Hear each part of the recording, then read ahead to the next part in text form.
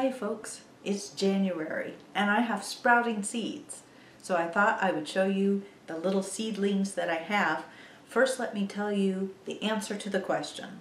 The question that you might ask is, should I start seeds in January? The answer is no. The reason I have seeds is I am a little plant addict and the little sprouts are so cute. And when I get bored or get discouraged or depressed or frustrated or stressed or anything, I'll plant more seeds. So I have some from Washington that Mandy sent me, and I have some that we ordered online that were new that we hadn't tried, and I just couldn't resist. So I want to take you on a quick tour and show you what the little seedlings look like and the status of my garden in January. My setup is I have two fluorescent lights, and that's because it of course is cold outside in January. I have one light here that is next to the baseboard heater. So this is actually the warmest spot in the house, right above the baseboard heater. And I have these suspended over. These are the seeds I'm trying to sprout here.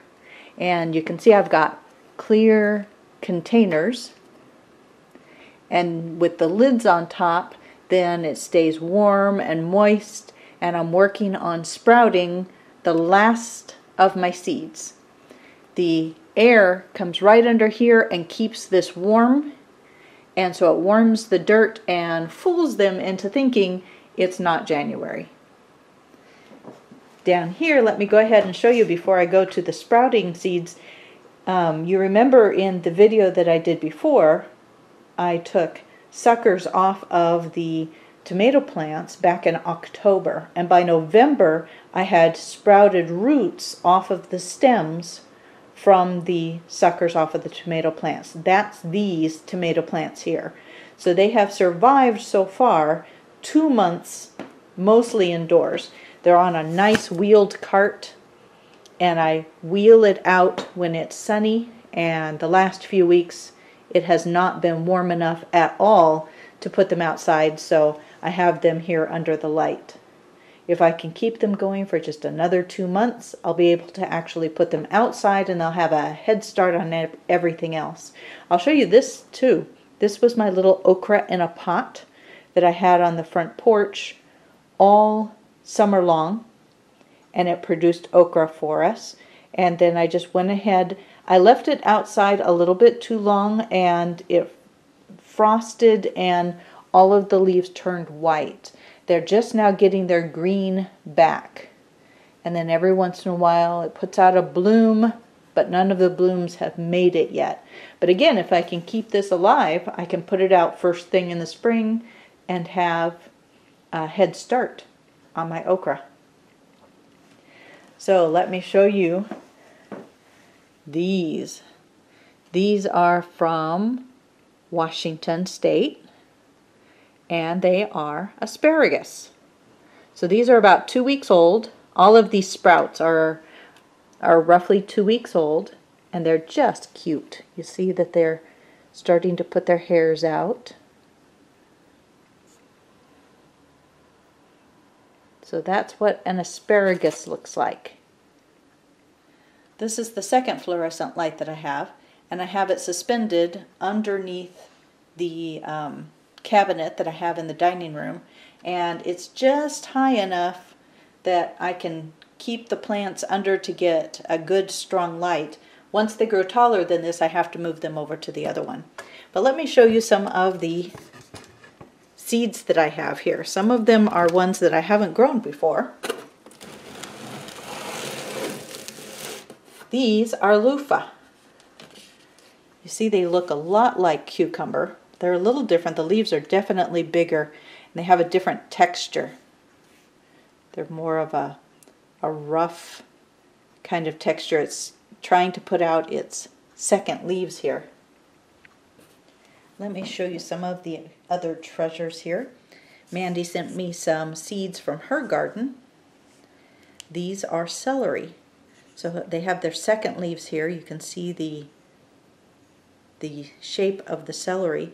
The first leaves were a lot like lettuce, little teeny lettuce, and I wasn't sure whether it was a weed or celery until these second leaves came out, and they definitely look just like celery. I have one here and one here. Now in this pot I have this other little plant that has come up. It's got kind of fuzzy leaves. What I don't know is if it's a flower or a weed. Since it came from Mandy's yard, it may be a flower. I'm waiting for her to tell me whether or not this is a weed I should pull out, or whether or not I'll just leave it as a flower. Here's kind of the back of it. I can show you this. This is the end of a napa cabbage that we bought at the store, and of course it's cut off at the bottom, and when we were done with it we put it in water and little roots came out, so we are hoping that this will survive and continue to put out new growth. So this is what was left after we ate a napa cabbage from the store. So let me show you this. I thought that the leaf here looked a little bit like celery, but this is a parsnip. I only planted one seed, and so this is my parsnip so far. That came from Washington, as did this. This is a golden Swiss chard. And look at this. This is an unknown kind of lettuce. Mandy sent a whole package of miscellaneous lettuces, and once they sprouted, then I put some in this container. This has spent several days outside in the sun, but what I couldn't fit in here, I put in this container, and it stayed inside. So it is true that the one from inside is doing a little bit better than the ones outside, but these have actually been out in the real daylight, because lettuce usually can take a little cold, a little freeze. As soon as we get some weather that's not in the teens or 20s, these are going to go outside. As will this. This is bok choy. I had a few seeds. They got a little dry. I forgot to water them one day. But this is my bok choy. And this is a new kind of pepper plant. You can see it's just starting to put its leaves out. We haven't grown this kind yet, and I can't pronounce it. It starts with a C. But I bought these seeds to try it since we hadn't tried this type of pepper. This is a new type of napa cabbage that I'm going to try. I think it's called michahli. I'm not sure how to say it, but you see kind of distinctive little leaves here. And again, as soon as the weather gets just a tad warmer, we're going to go ahead and put this out, even though it is January. By February 1st, I imagine that these are going to be outside. We can go ahead and cover them with a row cover. But the greens and the cabbage family typically can take a frost. So this is interesting. This year I'm trying for the first time artichokes. And I was able to get just a couple. I think this may be the only seed I have that successfully has come up with leaves. I have another one that's up but hasn't put its leaves out yet. But this is what the second leaves look like on an artichoke, and of course the first leaves. So we're going to see if we can grow that this year. I realize it's a little early to be starting seeds, but I'm not totally nuts. So we're focusing on the greens, and this was also from Mandy, and this is kale. She sent me two kinds of kale. This one she got from a demo garden with the extension service, and this one is curly leaf. So I just have a few plants of each, just to give a little variety. This is interesting. This is a new kind of spinach that Mandy sent.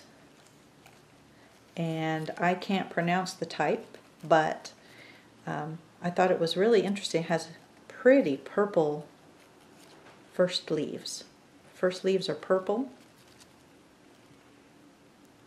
And then this nice rounded kind of leaf. So it's doing very well. Again, I hope to put it outside since spinach does pretty good. This is arugula.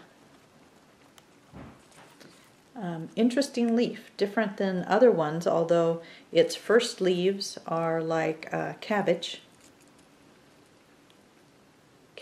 family leaves, and then nice stem.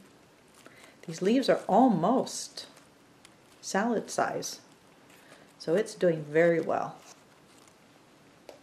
That's arugula. Here we have green Swiss chard and another green Swiss chard. I planted some red Swiss chard and they have not come up, so I'm going to try again on them. And last, another green that we decided to try was romaine lettuce. And so they just, in a couple weeks, they are a couple inches tall, and I will transplant them outside as well and kind of space them out a little bit. So that's the extent of my seed sprouting. We have an early start. For January, it's not too bad.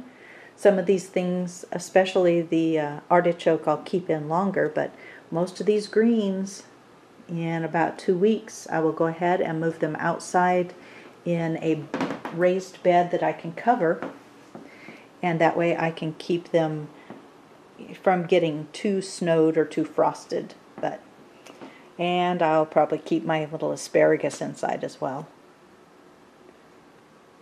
I will keep you updated on how all of these nifty sprouts grow. It was great talking to you. See you later.